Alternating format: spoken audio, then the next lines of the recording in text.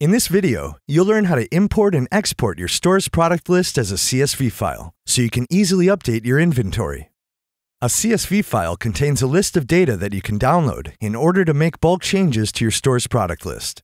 You can then import the CSV file into your store and the changes will update automatically. To get started, go to your site's dashboard and select Store Products. To download all the products in your store to a CSV file, click the export icon. To download individual items from your product list, check the boxes next to the products you want to export, then click the export icon. Then click Export. Your product list will be downloaded to your computer as a CSV file. You can open the file with a spreadsheet program like Microsoft Excel or Google Sheets. Now you can start making changes to your product list. First, you'll see the title columns.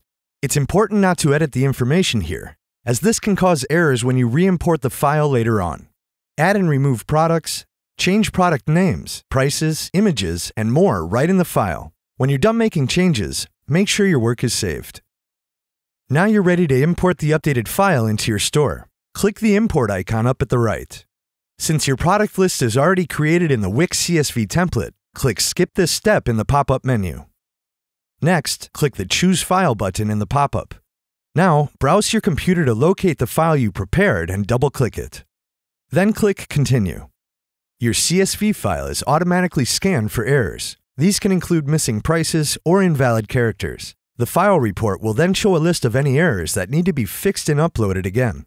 To see what information needs to be corrected, hover over the Needs Attention row and select View. Here, you can click on an item in the list to see what errors were found and what needs to be changed. To fix an error, go back to the CSV file you saved and make the necessary changes.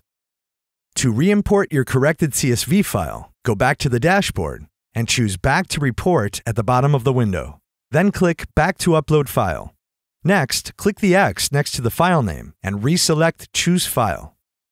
Upload your corrected CSV file, then click Continue. Choose Import Products to complete the process. Your product list is automatically updated so you can see the changes in your store immediately. And that's it.